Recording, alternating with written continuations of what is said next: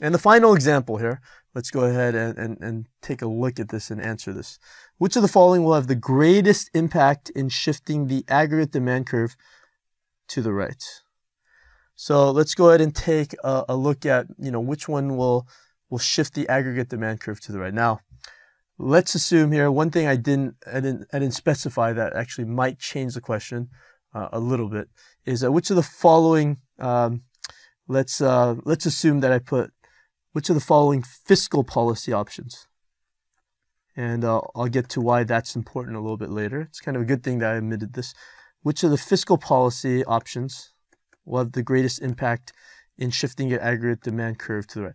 Well, let's look at which of the following will actually shift the demand curve, aggregate demand to the right. Lowering taxes, will that shift the aggregate demand curve to the right? Absolutely, it will do that. So that's a possibility, so you don't want to cross it off. Increasing government spending will shift the aggregate demand curve to the left. This is not a good thing, so let's cross that out. Raising taxes.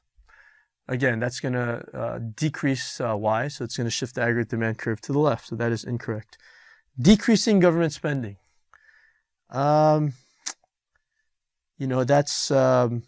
That's actually, okay, let me revise this here. Decreasing government spending is going to shift the aggregate demand curve to the left here. Actually, increasing government spending, actually, it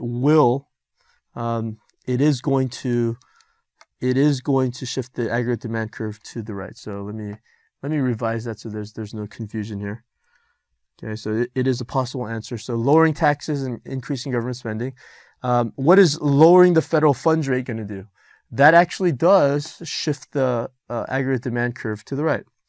Now, let's assume that this is a fiscal policy option. If that's the case, lowering taxes, that's a fiscal policy option. Increasing government spending, another fiscal policy option.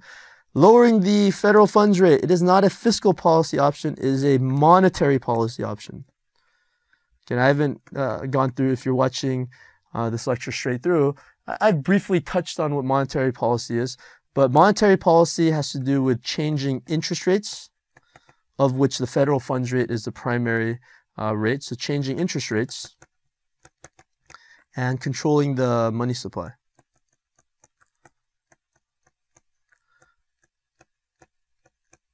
So this is not a fiscal policy option. So now we're left with lowering taxes and increasing government spending. And we're going to talk about the fiscal multiplier in the next lecture. So this question might make a little bit more sense in the next lecture. But I did mention this before.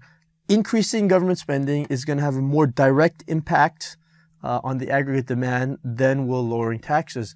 And it has to do with the fact that in the initial round, you get this initial round, and what people do when you lower taxes, they're going to save some of that money. Whereas if you increase government spending, then the GDP is increased by that round more. So this is going to have the greatest impact, increasing government spending.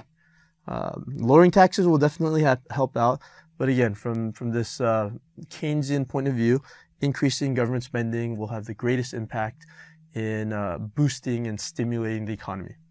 Thank you for watching Educator.com.